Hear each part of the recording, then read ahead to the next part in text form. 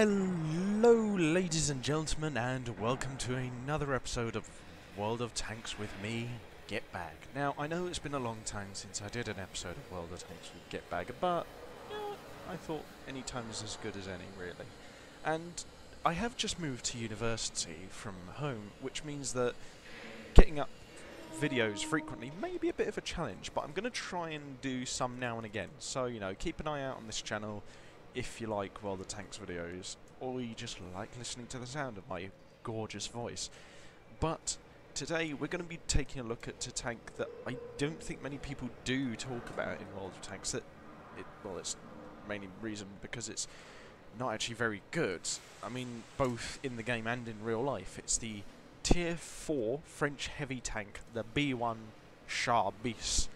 This tank is, well, shit. I mean, if you like this tank, please seek help, because it's really, really bad. Like, it's a Tier 4 tank, but its top tier gun is a Tier 3 gun. I mean, really, if you like this tank, you don't know what a good heavy tank is, really. I mean, you know, just sort yourself out, for real. But the B1 is an interesting vehicle, at least in the real world.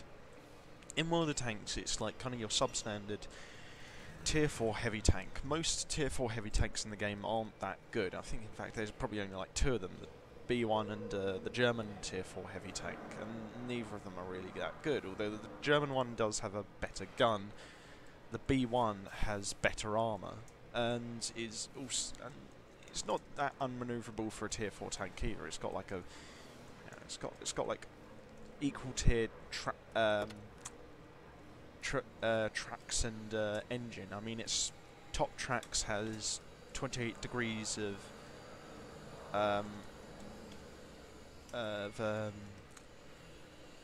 28 degrees per second. So, you know, that's not too bad, and its load limit is 39.3 tons, which is an increase of 6 tons above the default tracks, and then its top engine has 350 horsepower, which for a heavy tank at this tier isn't too bad. Its hit points are 420 if you give it the upgraded B1 APX4 turret, which has armour of 46mm all the way round, traverses at 30 degrees per second, and has a view range of 330 meters. So yeah, this thing does not have great view range, but then again, Tier 4 heavy tank, what do you expect?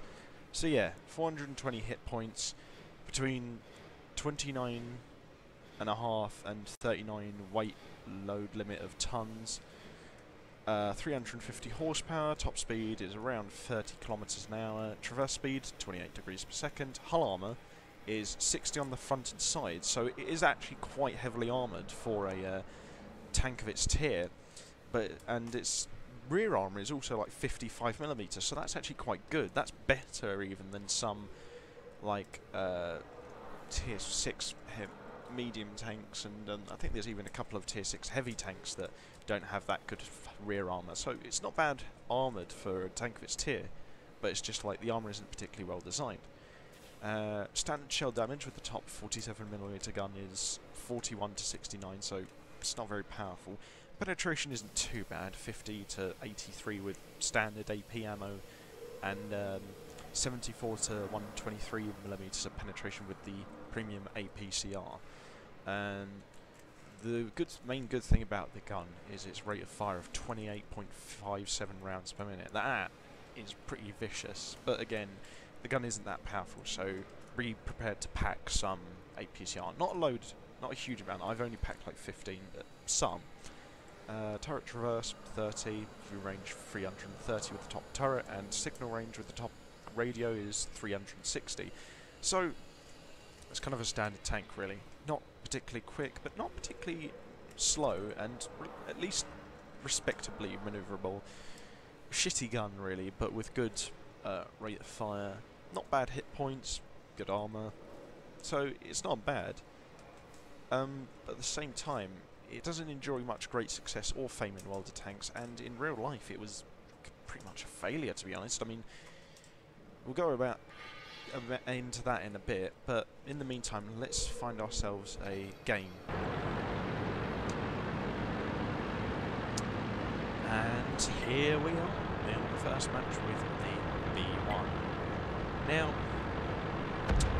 the B1 was designed for quite a long time in the real world. It was designed between 1921 and 1934, so it was designed for 13 years. And the idea for it actually was proposed in 1919 by General Jean-Baptiste Eugène Estienne of the French Army for a heavier armoured fighting vehicle that would be able to carry bigger and stronger assaults than the other French tanks that were in service at that time, such as the tanks that were designed for the basis of the British Mark 1 to 5 tanks, and the quite revolutionary, in fact, French FT-17 light tank, which was the first tank of its type to you know, have the turret mounted on the front.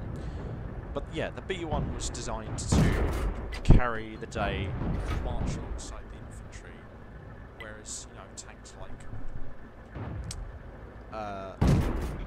the British cruisers would be the main striking arm of the Allied armoured forces in the early Second World War. But unfortunately, British tanks and French tanks, for that matter, in the first couple of years of the Second World War were, well, shit. They were really bad. And the B1 was no exception, really. It benefited from having a small crew.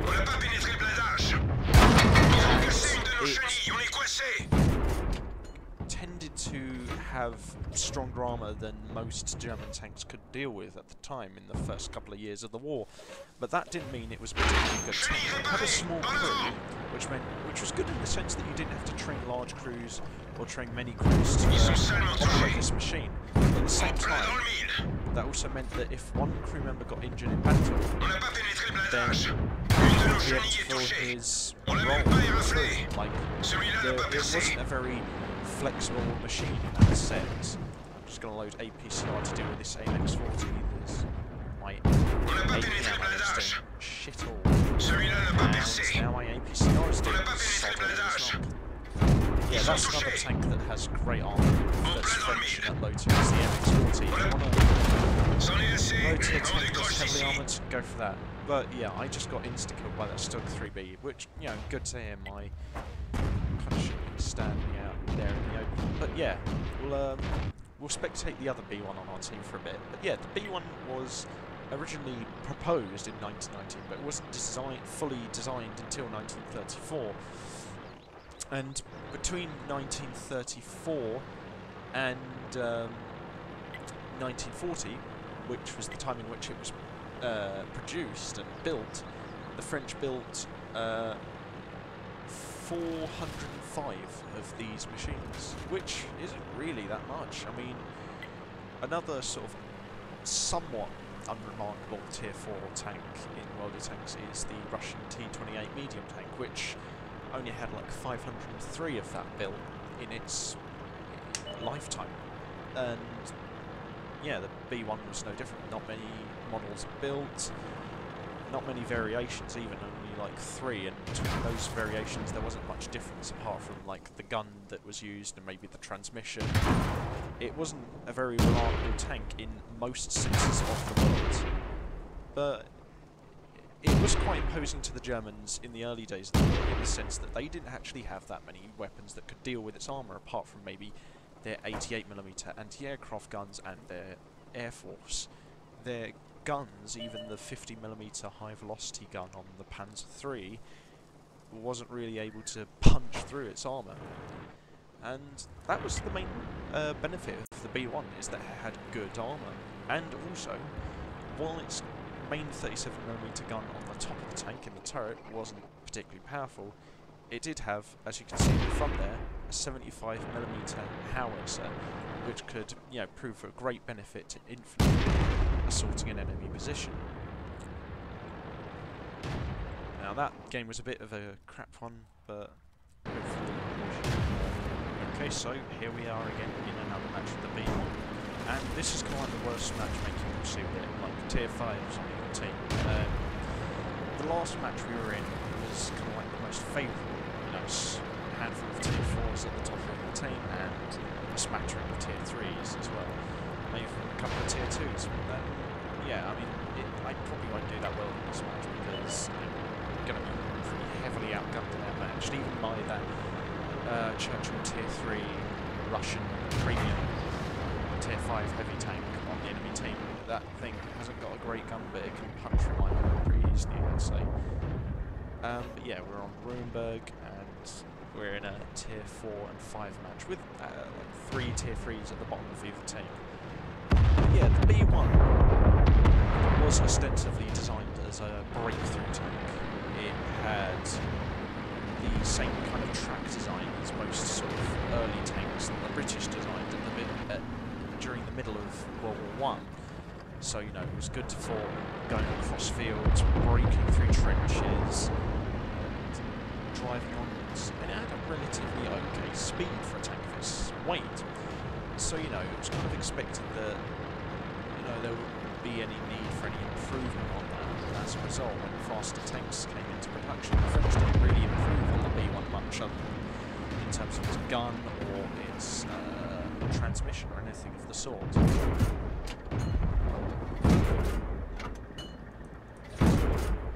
So the French kind of got themselves into a bit of a lapse and became quite lax in their tank design, much like the British actually, between the First and Second World Wars, which meant that the Germans, of course, built much stronger and better tanks. But of course, as I said before, many German guns weren't actually able to penetrate the armour of the B1 when they first encountered it. This was quite imposing to the German army, at least in terms of its armour and size. Many German tanks were still faster than this machine, and the Germans still had their Air Force and their 88mm AA guns, which could just pulverise the B1 into scratch.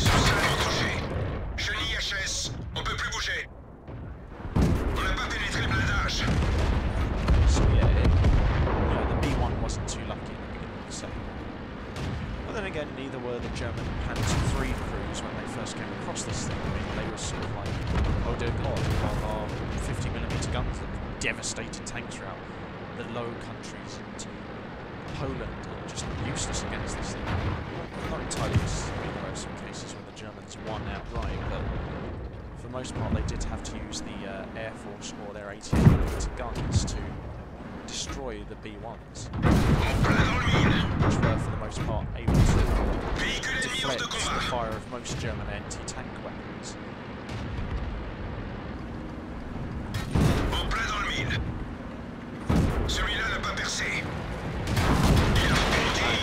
Yeah, this Churchill is kind of got the ropes.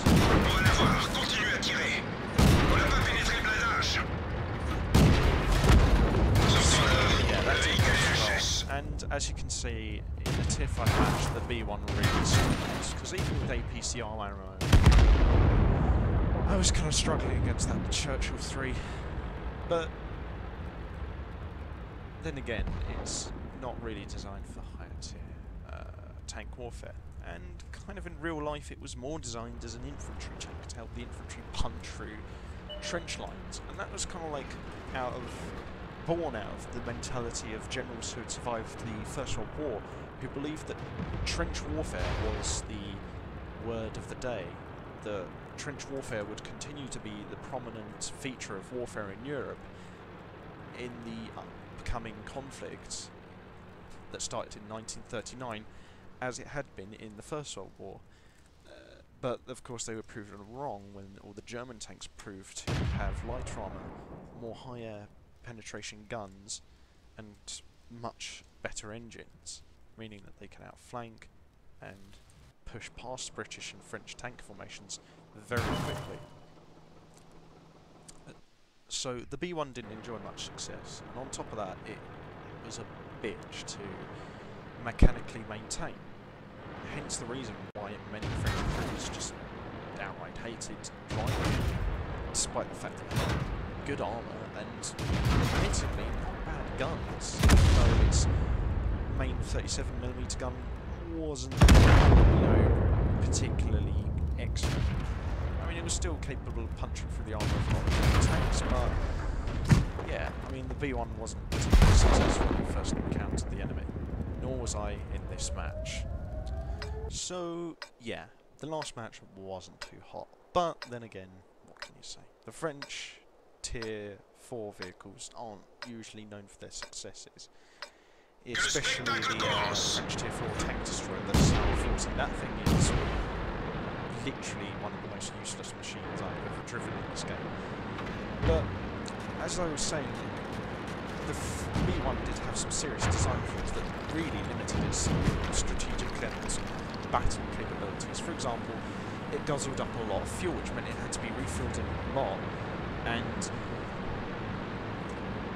that meant its strategic mobility and range was severely limited, and as a result, the chasseur divisions that were equipped with it in the French army were deployed mainly as reserve units.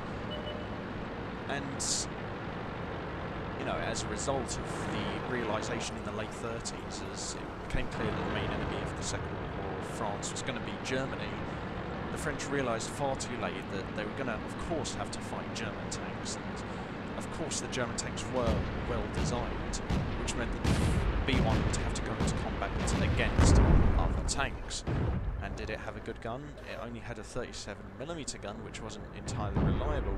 So the French stuck a 75mm howitzer into the hull, which did kind of help when attacking armoured positions and infantry units, but for the most part didn't do much for it.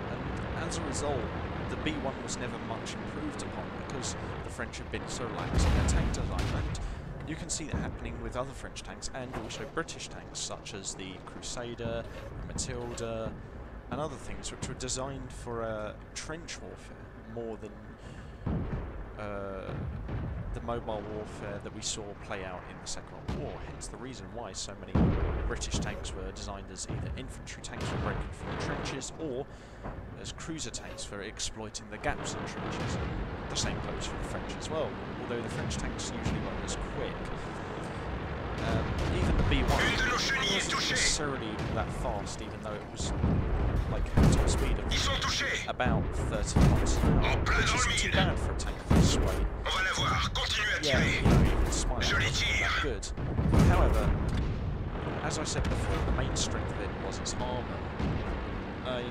During one battle in 1940, during the Battle of France, the legendary German general Heinz Guderian commented that even despite the use of all the different anti-tank weapons that he and his unit had at their disposal, 50mm tank guns, 47mm anti-tank guns, 37mm anti-tank guns, 20mm flak guns, they were barely able to make even the slightest scratch in the armour of the B1. And he said that because of this, the French were, you know, able to hold off his unit and that his troops were despaired as the day went on because they were barely able to do sod all against the B1.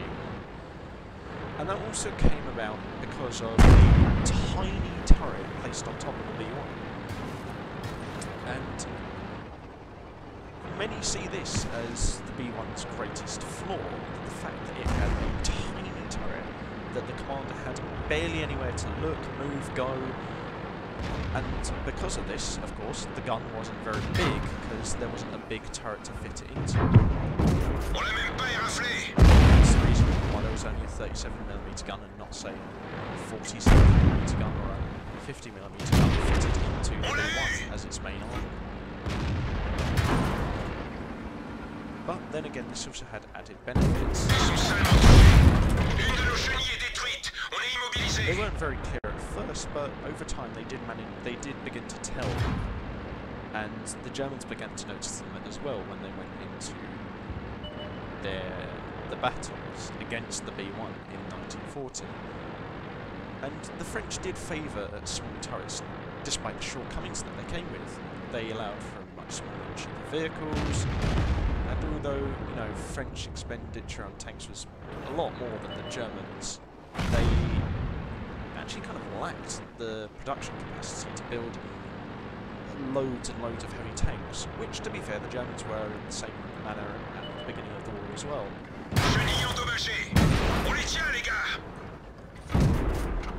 Hence the reason why the B1 had such a small turret.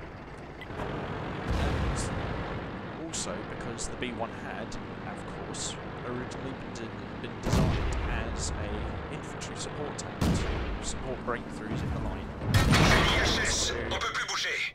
Exploit, you know, weaknesses at certain points in the enemy trenches and to help the infantry punch through. This is why it failed hard when it went up against enemy vehicles, especially in tanks 3. Just spectate our B1, the other B1 on our team, as I've died now. And yeah, even at lower tiers, the B1 tanks does struggle. And you can see this poor bastard here struggling as much as he can to do even the minusculest bit of damage. Is minusculest even a word? I don't fucking know. But therefore, the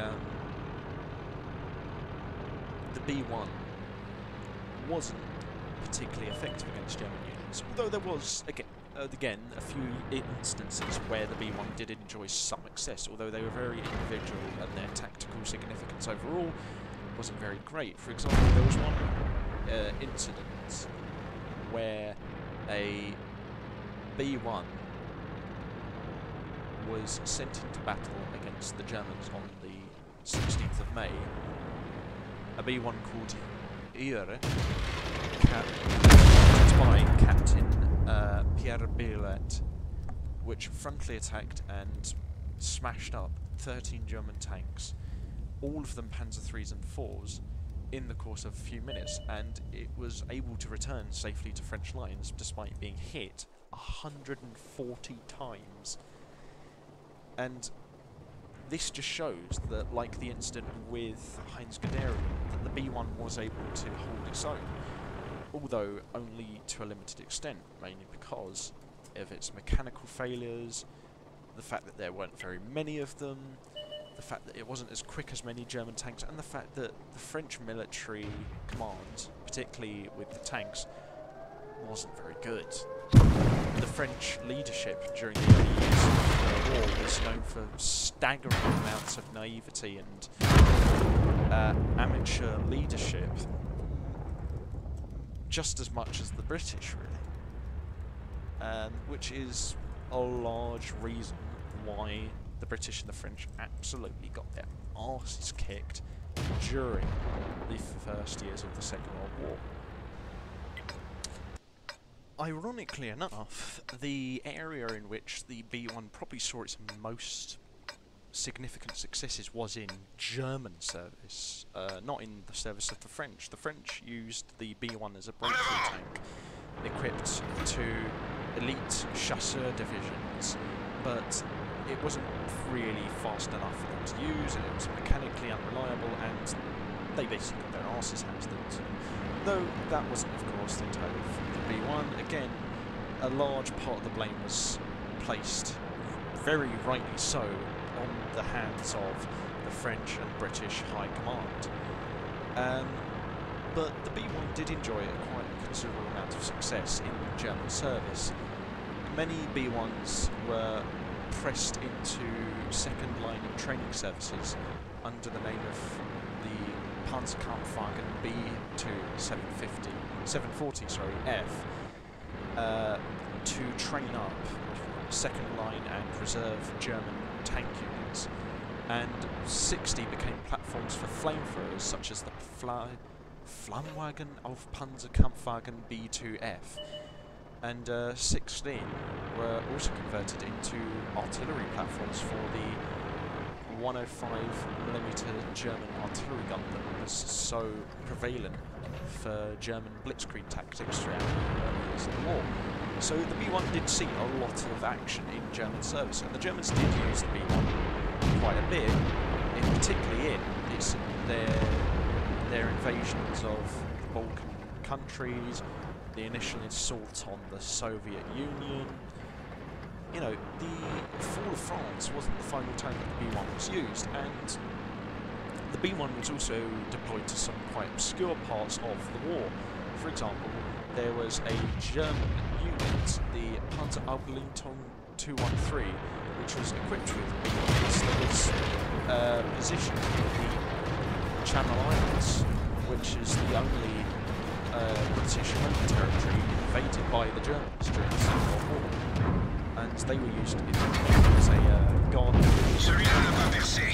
for the Channel Islands.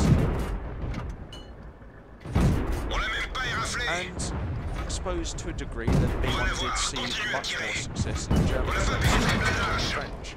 As a training vehicle, it was much more successful as a modified assault unit rather than a heavy-duty assault tank. It kind of depends on how it's used, and the B1 in French service just simply wasn't used very effectively. And as you can see there, it was very vulnerable to artillery, as I just got fucked over by the enemy AMX-13AM. But fortunately enough, the B1 perhaps nowadays is remembered more for the successes that it saw in the war, because there are much more accounts nowadays of how the B1 did enjoy success, such as in that engagement I mentioned earlier against Heinz Guderian, or the engagement in which one B1 destroyed 13 panzers, or in German service. And perhaps maybe the French should have saw the flaws of the B1 and redesignated it as a training vehicle or a backup vehicle, but then again, as I mentioned before, they didn't realise that until far too late into the 30s, when tank design quickly became outshadowed in France by tank design in Germany. You can still see the B1. There's actually one preserved in the Tank Museum in Bovington in the UK, which actually used to belong to the unit that guarded the Channel Islands, the Panzerabteilung 213, which the unit of which was actually deployed to the Channel Islands from 1941 to 1945. And that particular tank did indeed participate in the Balkan campaigns, the Eastern Front, and initially during Operation Barbarossa. The Germans particularly enjoyed quite a bit of success with the version of the B1 that they equipped with a flamethrower, which enjoyed a lot of success in Russia, although its impact wasn't that great because they only had about 60 of those. But overall, the B1's impact on history, particularly in terms of tank warfare, is pretty minimal. Unlike the KV-1 here, it didn't have any other redeeming features apart from its armour. The KV-1 here at least had a good gun and respectable mechanical reliability to keep it going. The B1 didn't. However, it did enjoy some success, and it did show how tank design could be improved. It prompted the Germans to create much more powerful vehicles, and it showed the French the flaws in the kind of heavy tanks they were designing, hence the reason why they eventually designed the ARL-44, which is the Tier 6 French tank, heavy tank in this game. And in a way, I guess you could say it also influenced the British in part to design much more heavily armed and armoured infantry tanks, hence the reason why the British ended up designing the Churchill heavy tank line.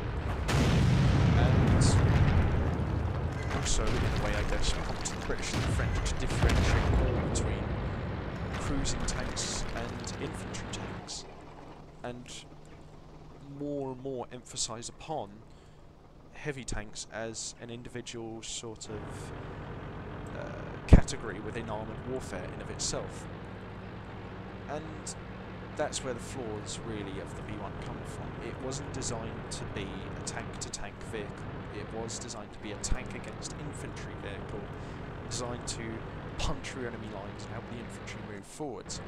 And because that, its range wasn't very great, and its design was pretty sucky. But if there's one thing you can take away from this video, it's that the B1 was well armoured, and its impact as sort of a second line vehicle was pretty respectable. If you actually want to get the B1 on World of Tanks, I really wouldn't recommend it. But it's not as bad as, say, some of the other Tier 4 French vehicles. I mean, the CR-40 tank destroyer is abominable, and the Tier 4 RT of the French isn't too bad. The AMX-40 Tier French light tank isn't particularly great, but then again, it has got almost as good armour as the B1. But really, you could do much worse at Tier 4 than the B1. Anyway, this has been Gitbag on World of Tanks, and I'm sorry if I went a bit rambly in this video, but hopefully I should be able to do more videos in the future. And again, I apologise for not having done one in such a long time. But again, until next time, I apologise, and I'll see you guys on the battlefield. Have fun, and take care.